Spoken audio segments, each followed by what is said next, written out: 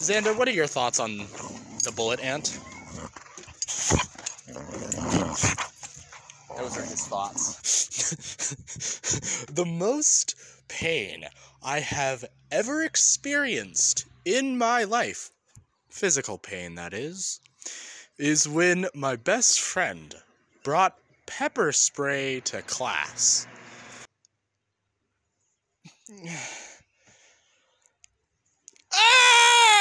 Unfortunately, the film has been lost to the apathetic sands of time. I have never been shot, and I hope to keep it that way. But this guy describes it pretty underwhelmingly.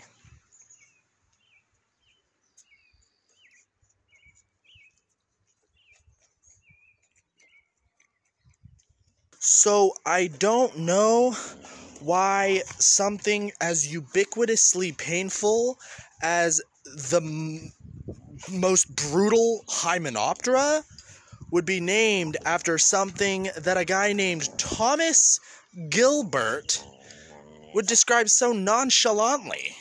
Why? Justin O. Schmidt, creator of the Schmidt Sting Pain Index and author of probably the most stimulating and engaging books my eyes have ever endured, described the sting of the bullet ant as walking over flaming charcoal with a 3-inch nail embedded in your heel. Why would anybody? It is tied for first place as the most painful insect sting in the world, along with the tarantula hawk, which the pain only lasts about 5 minutes, and the warrior wasp, whose pain lasts about 2 hours. The bullet ant, 24 hours, which is why it is called in Spanish, La 24 hora hormiga. Luckily, one sting worth of venom can kill a mammal only the size of a small rat. The venom is highly lethal to mammals, having a lethality of 1.4 milligram venom per kilogram body weight, and is produced in the prodigious quantity of 250 micrograms per average ant. The two combine to yield a projected capacity for one sting to kill a mammal of 180 grams, about the size of a young female Norway rat. Arrgh! This is my boy. This is my boy. Friedrich Nietzsche can be quoted, "The discipline of suffering, of great suffering. Do you not know that it is this discipline alone that has produced all the elevations of humanity so far?" Do you? The Satere Mawe people, an indigenous group in the Amazon, have probably never heard of Friedrich Nietzsche. But they're... Xander, I'm trying to do a video! But their rite of passage, the initiation, implies a philosophical connection. Initiates must wear gloves, interwoven with the ants, 20 times before they can be considered warriors. Oh my god, that is so metal. If you can undergo this ritual and, like, succeed, there's not much in terms of physical deterrence that can overcome you. Your willpower would be invincible. That is, until the deterrent becomes psychological. The Irukandji jellyfish is a subspecies, is a subspecies of the box jellyfish. It doesn't look nearly as cool as the Portuguese man-o'-war, but its stings leave a scar that reminds me of a lightning strike.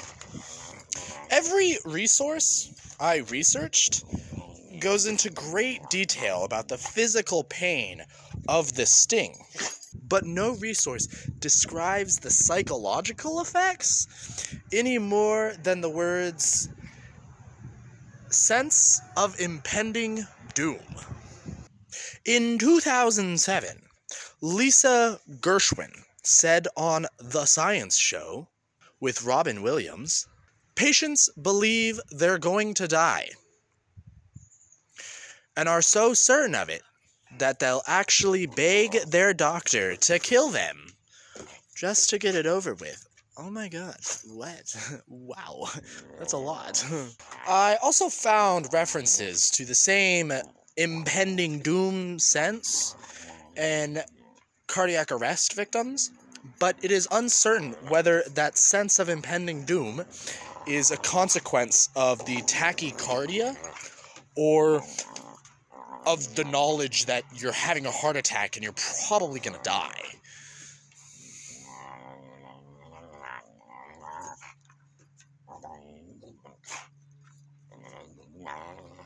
Victims of the Irukandji Jellyfish experience unprecedented levels of adrenaline and noradrenaline.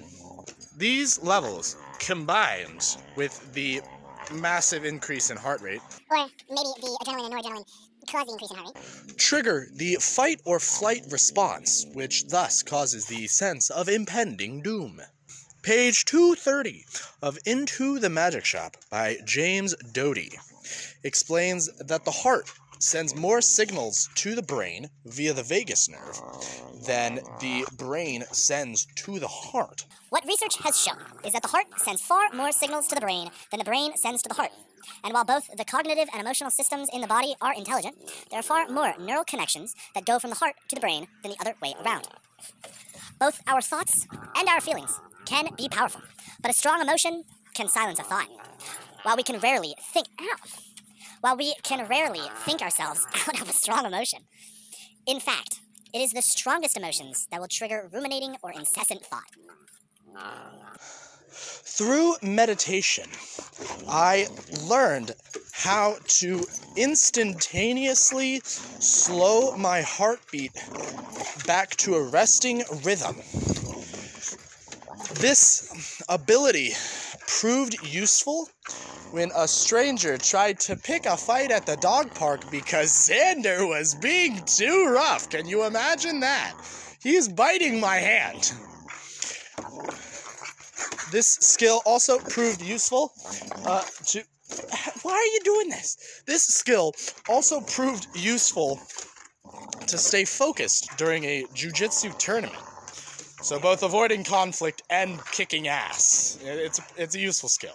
Combine the indomitability of will against physical impediment. Gained from the bullet ant with the indomitability of will against psychological and emotional impediment gained from the Irukandji Jellyfish. Perhaps you may be mentally invincible. Mentally invincible. Mentally invincible. Mentally invincible. Woo! Woo!